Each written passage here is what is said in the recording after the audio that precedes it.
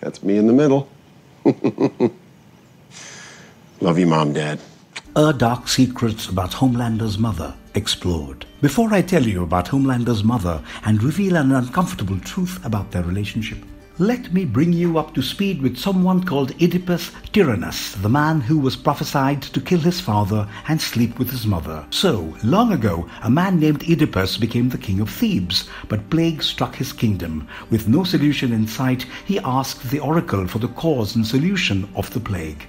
And the oracle replied that it was caused by religious pollution because the murderer of the previous king, Laius, was not caught. Oedipus spent all his resources into finding the murderer, but ultimately learned that it was he who had killed Laius and was fathering children with Laius's wife, Jacosta. In reality, Laius and Jacosta had given away their infant son because he was prophesied to kill Laius and sleep with Jacosta. However, the servant who was supposed to kill the child felt pity on him, and the child went on to become Oedipus, the future ruler of Thebes, and a man who was brother and father to his own children, and son and husband to his own mother. In modern times, Sigmund Freud developed a theory called the Oedipus Syndrome, according to which a son developed carnal desires for his mother.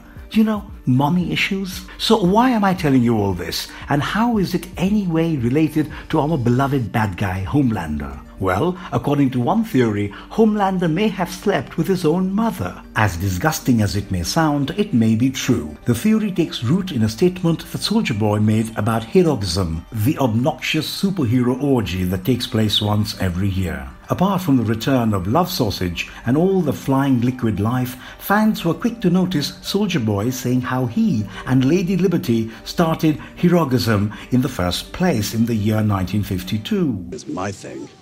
I founded it in 52. Me and this other soup, Liberty. Man, was she a firecracker. Now, very many characters from the boys have immensely questionable personalities. They kill random people. Some are racist. Some live to have sex. Some do it the other way around. But the weirdest among them has to be Anthony Starr's Homelander, an approval-hungry man-child with sadistic traits who doesn't know what to do with his powers. The Superman parody with blonde hair and blue eyes was supposedly created by Vogelbaum in a laboratory, and that's what everyone believed, including the audience. However, it was recently revealed that Soulja Boy beat his meat into a cup and the white liquid life was taken by Vogelbaum to create a baby, a Superboy who could shoot laser beams and fly.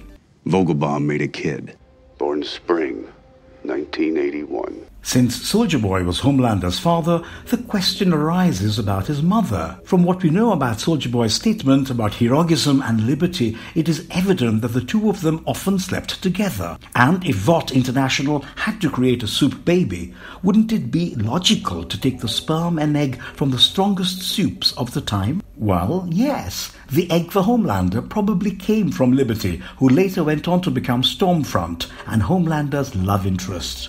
So Homelander probably slept with his mom. Some may argue that Homelander's mother was Soulja Boy's girlfriend from Payback, the very infamous and now dead B-Plug Countess. However, she was not strong enough if you think about it. Homelander is the only one apart from Stormfront who has the ability of flight, and if we know one thing from the Homelander and Becca fiasco, it is that superpowers travel from parent to child. That explains why Ryan can fly and shoot laser beams. Yes, they say Homelander killed his mother at childbirth by ripping through her.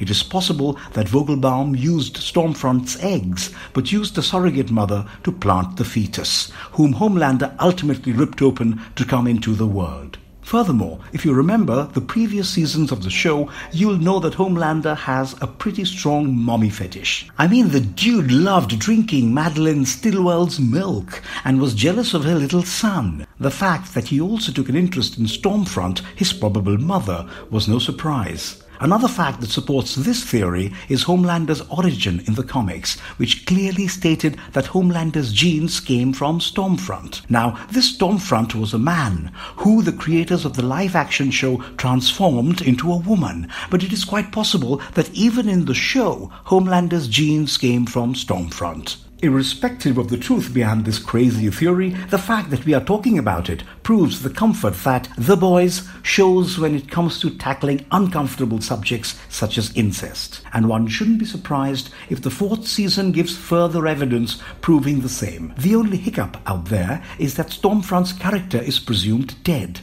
I mean, she was killed off-screen, but then she was severely injured and her legs severed. It would be unreasonable to bring back her story arc back into the picture. Nevertheless, let's just wait till the 4th season of The Boys, and if we get some more information in the meantime, we'll be sure to bring you up to speed.